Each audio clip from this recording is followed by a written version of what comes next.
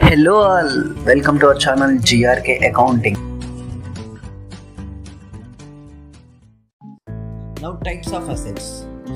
Mostly assets are classified into three types based upon three broad categories. First one, based upon convertibility.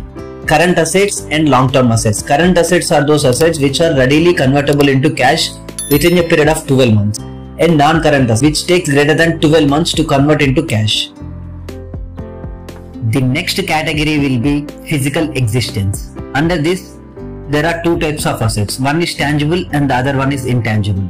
First we discuss about tangible. Tangible assets means which can be seen or touched.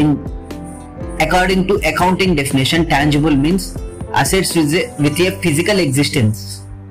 Examples can be land, building, machinery, etc. And the other one is intangible assets. Normally the assets which cannot be seen or touched is termed as intangible assets. According to accounting definition, assets which do not possess a physical existence is known as intangible assets. Examples can be goodwill, patents, etc. And the other category will be purpose. Based upon the purpose, assets are categorized into two types: operating assets and the non-operating assets.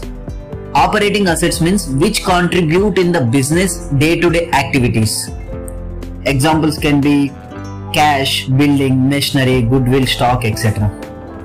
And the non-operating assets, which are not directly contributed to the business but which are indirectly contributed to the business. Examples can be investment in banks or investment in shares, etc. The revenue generated from those investments are non-operating assets.